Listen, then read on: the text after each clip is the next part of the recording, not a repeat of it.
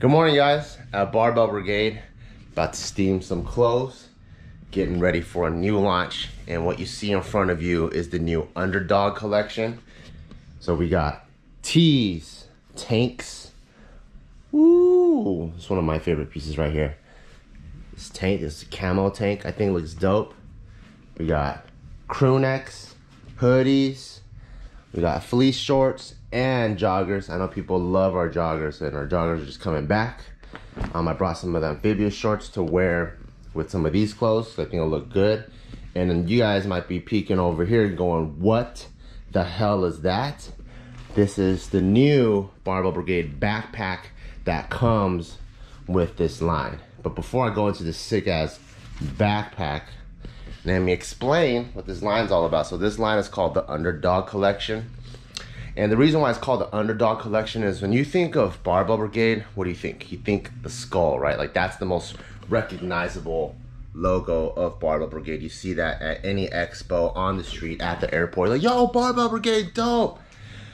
But the BB is just as important to us as the brand internally.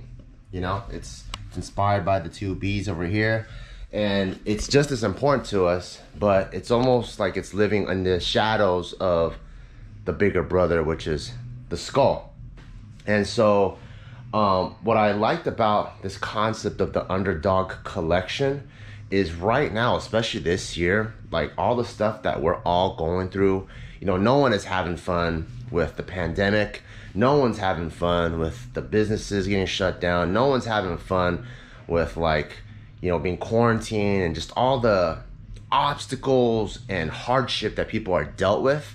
And I'm like, yo, that's kind of like being an underdog, you know? Like you want to be the champion. Like these BBs, they want to be as recognized as the skull, you know, even our old skull. Like they want to be that, but you just have things in your way. So as the underdog, what I love about underdogs in every single fight, they have grit, they have determination, and they put their head down. They work twice as hard to get to where they need. And I'm like, man, this time more than ever in this world, we need that underdog spirit. And this time more than ever, I'm like, let's put our second logo as our main logo and push that forward. So that's why I really like this Underdog collection, and the colors are dope. And I even like the whole military palette, because, you know, in the military, it's all about adapting and overcoming. And so if there's a challenge in your way, there's an obstacle in your way, there's something getting in the way of you and your goal, you adapt, you overcome it. And I steamed one shirt already. So we got blue, we got all these, and then I'm gonna rock our amphibious shorts with some of them. And I'm really happy with where the entire Barbell Brigade line is coming together, because everything fits with everything. Something that we drop in January fits perfectly with something we're dropping in August, and it just looks good together. Like even the beanies look good with the backpack, looks good with our shorts that we dropped, looks good with the slides that we dropped a long time ago. It just, everything is coming together, and I am so happy. And let me tell you when this drops, because we have so many moving parts. Sometimes I can't remember off the top of my head, but let me see. The Underground collection drops August 19th, Wednesday, 7 p.m. Pacific Standard Time. That's August 19th, so go check that out. If you love that underdog mentality, if you want something to remind you, yo, the work is never done. We got to put in that work to get where we want to go. Underdog collection, August 19th, Barbell Brigade. Link in the description below, and you can check out all of this stuff. Alright guys, so in front of me is the new Barbell Brigade backpack, and I'm super excited about this because a lot of you guys have been asking for backpacks. We already have a mesh duffel for dry clothes, and don't worry, we are going to come out with a regular duffel very soon. But in the meantime, we got this backpack with this water resistant material. So if you just even look at it, you can tell if water hits it, it's gonna drip off, which is super dope. And we designed this backpack to be for school, for work, and also for travel. So there's a lot of really cool features. One of my favorite ones is this right here. So there's a zipper that goes in the small of the back. And for those of you that travel, you know that there is this common thing that everyone knows where people can either take a knife and gut your backpack, stuff falls out, or they can pickpocket your stuff. And so usually you want to keep the least valuable things away, closest to you. But we all, like, you know, we're packing and we forget, and so we have some of our most expensive things like a phone or even our passport out here because we want easy access. Well, guess what? We got a travel run where this is the closest to you, so it's going to be really hard for people to pickpocket you, and it's right here. So we got this. Going to this side, we do have an easy access one. I highly recommend things that you need to get fast but are cheap, like, you know, like little corded headphones or like little portable mice or USB drives. Up here, we got our compartment, and this part's really cool too. Oops. What the hell am I doing? There we go. Right here, we got not only a laptop sleeve, but we all got tablets and stuff these days, so also a tablet sleeve so you can carry both. And then we have 4 compartments to separate all your gear, whether it's hard drives, socks if you're traveling, and everything is padded, so if you touch it, it's all squishy. Keeps everything nice and safe. Up here, and then over here we have another easy access pocket to put your other stuff on this side. So I would recommend shoes.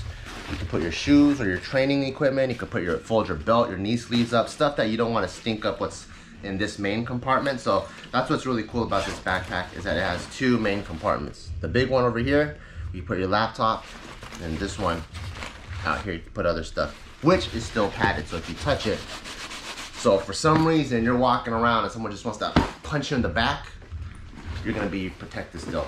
Probably by a lot, because there's layers of protection. There's thickness in here, thickness in the middle, and thickness back here. And then also we have a place where you can run the wire. You know, if it is raining and you want to just keep your music player or whatever running inside, you can run the wire out here. Of course, got to have our drink holders on both sides. And we have handles everywhere just to make everything easy access, you know, to be able to like pull things out, because when you're traveling, you put it on a bus or you're putting on an airplane, things aren't always laid the perfect way for you to grab a strap. So we have straps and handles everywhere. And last but not least, we have this mesh system, so it keeps things ventilated, which is really cool. So overall, I'm really proud of our very first backpack that we created. I think it's super sleek, super stealth looking. I think it will look dope on the back of a motorcycle, bike, walking around, going to the gym. And it has all kinds of features, so make sure you go check it out. Cool, I got all of the wardrobe set up now. So I'm gonna be wearing these black fleece shorts with the hoodie, with these 2 tees, the blue one and the gray one. I got the gray fleece shorts, I'll be rocking it with the black one. And the amphibious shorts, rock it with the white tank. Also this crew and this crew. And then the olive amphibious shorts, I think it looks really good with this tank top, this black hoodie. And then with the joggers, I think it always looks good when I have some sort of like actual kicks to go with it. So probably walk it with either one of those guys over there. But about to get ready to shoot. Justin's here, he's our photographer at Barbell, always kills it. And every time you see him, dope photos, dope videos. This guy. Alright, just got back home from the shoot, about to get some food with Ma Bear, and she's complaining about my car. What's wrong with my car? Like, the seat's really high, you have this grandpa thing. Well, because I had an injured back. So how am I supposed to be the world's strongest powerlifter with the injured back and still drive? So I'm trying to get recovered so I can go back to smashing the weight. It seems like I'm the only one that's doing it these days. What do you mean? Like in the family? Or no, like in the world. I gotta lift all the weights for the world. Wait, but girls are stronger than you right now. So what are you talking about? Damn! Look at our friend Steffi Cohen. Yeah. Yeah, she's like way stronger than you. No, we're the same. Not even... We're literally exactly the same, so we're both world champions. Wait, no, you're not literally the same. Because we lift the same weight. She weighs like fucking 100 and like... Don't make fun of her weight, that's messed up. 100 pounds. Why are you making fun of her weight? That's so messed up. She's like 5'2". I'm not making fun of So you're making fun of her weight? I'm making fun of you. I'm saying that you're weak.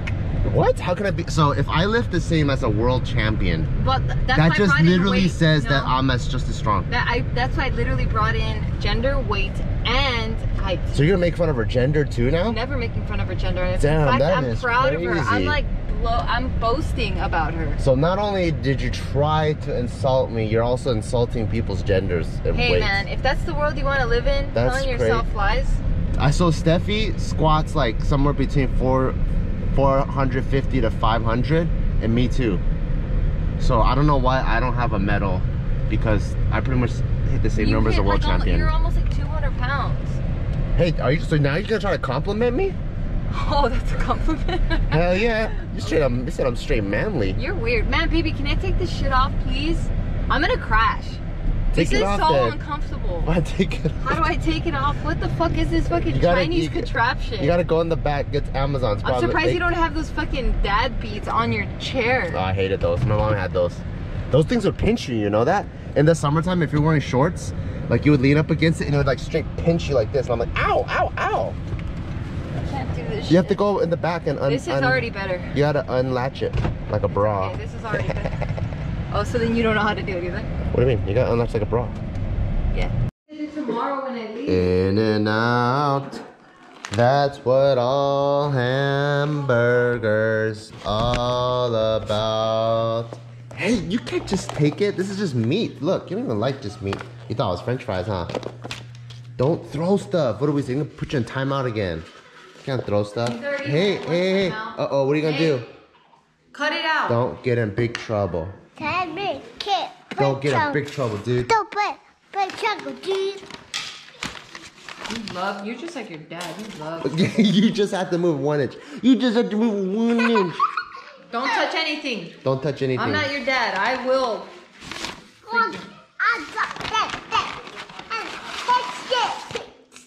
What about pits? It sounds like baby cuss words. Pits. Tip, top, poo, tap. Salt. Ducking.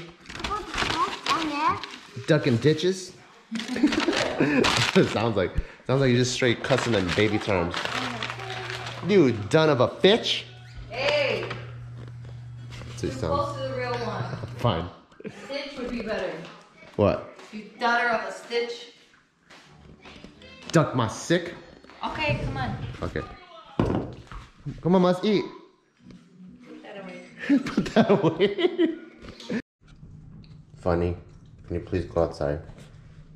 She's been with me this whole time while I'm working, and she's just underneath my desk. We gotta go. Come on, let's go. Grandma's gonna leave.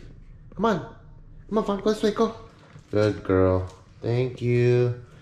Thank you.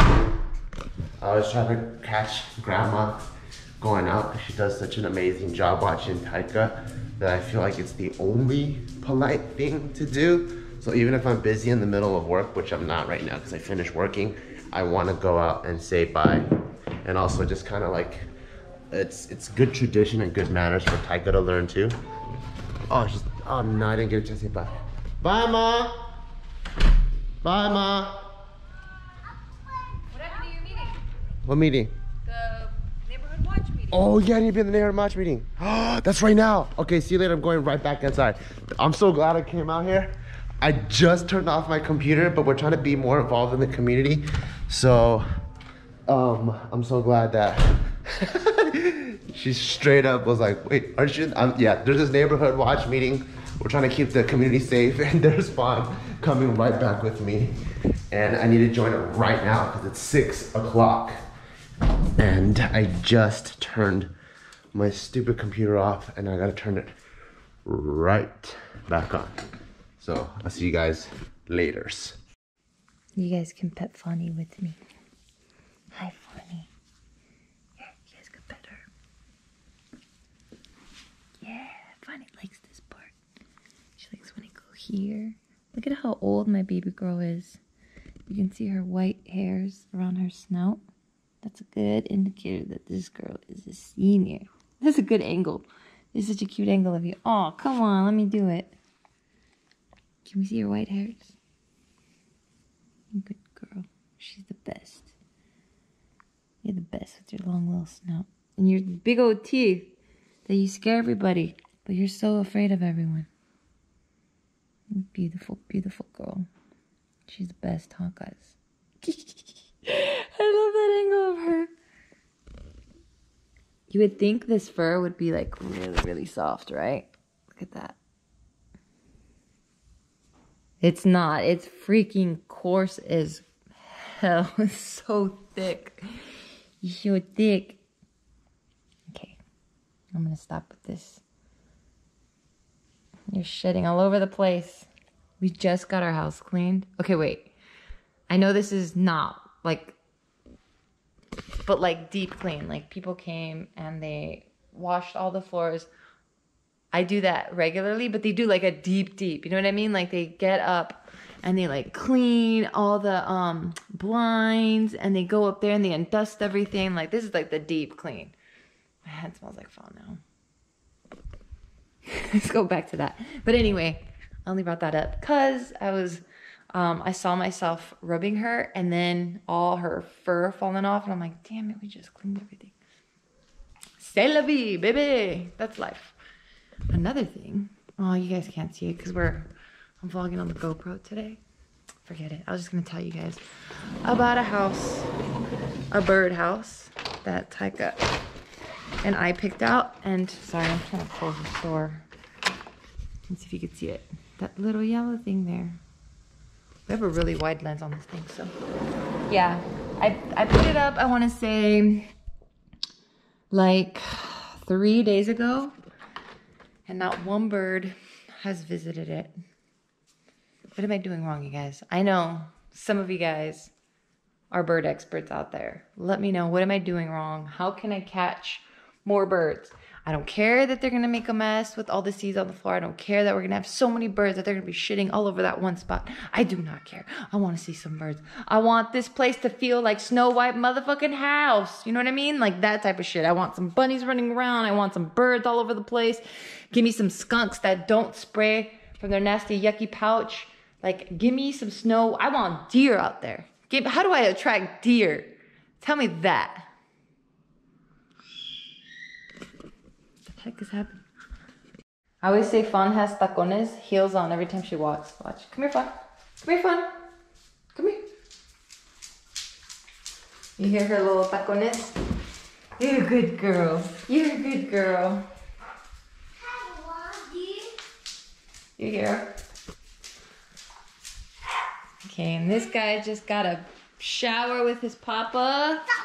Stop. Why don't you like Fawn?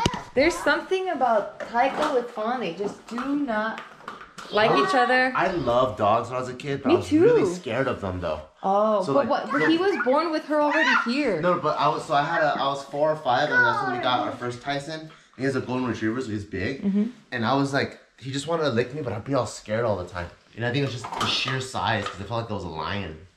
Oh, but I don't know. Like you would think that. Sorry, I'm like closing up shop here in Taika's room. You would think that he would be used to seeing her because he doesn't have a life without her in it. And she's never done anything to like scare him. No, she's so protective. She's like this all the time around him. She only sniffs him. She licks him. And very like once in a while too. She doesn't lick him all the time. And it's like maybe 3 licks and then she gets away. It's like she tells him like, I think you're a good boy. I want. Fun. I think Come here, he's Fun. just a baby and just- You know your name, you pretty girl. You pretty girl. You know when I punched Taika in the face, like he's still really scared of it still. That's not even funny. Just kidding. I don't like it. No, but he's scared. He's still scared of big animals, I think. Funny, your breath stinky, dude. We need to brush your teeth. What, dude? Stinky dude. Are you a stinky dude? Why? Because I'm a chocolate ice cream and a pinnoodle. You could have just said because you just took a What do shower. you think about this dog right here? That's not dude. Not dude. Hey, Taika. Where are you? Out here. You know I'm gonna get really sad when you can't wear pajamas with footsies. Did you know that? Do you know what I mean? What do I mean? Exactly. That's what I mean, ladies and gentlemen. What in the world? Papa, Hey, oh! Nice. Nice. I didn't even have to tell you, my dude. I didn't even have to tell you, my dude. Buy you chicken. You fell for it, Taika. Come on, buddy. I'm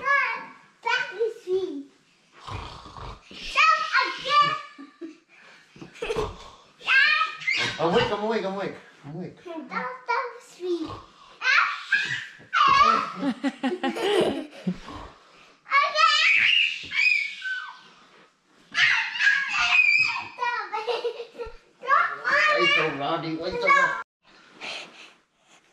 Hey, don't do that. Okay, that sounded like a lot of bad words, but on that note, everybody, thank you guys so much for staying this long on the vlog. Yo, I appreciate that about you. I can tell. You are a tenacious person and you fight for what you want. You stay and you fight for it. And that's what you did today watching this vlog. You fought through the whole damn thing. Because, geez Louise, we're fucking boring. What are you doing over here? Okay. Well, on that note, beautiful ladies and gents, thank you guys so much for enjoying our life. As much as you guys want to see it, we're going to keep showing it to you. Don't kick people. Just came and kicked me. But yeah, I appreciate that. You love us as much as you do. I wish we could meet you all one day. So if you ever see us on the street, say, what's up? I want to give you a motherfucking hug. Thank you guys so much. Have a beautiful day today and tomorrow and for the rest of 2020, because God knows we all need this shit right now. We all need the good jujus, the good vibes. So go to sleep smiling today. Hug everyone you love. Don't be angry. Don't hold grudges. Have a good old life. See you guys tomorrow. Bye. Ah!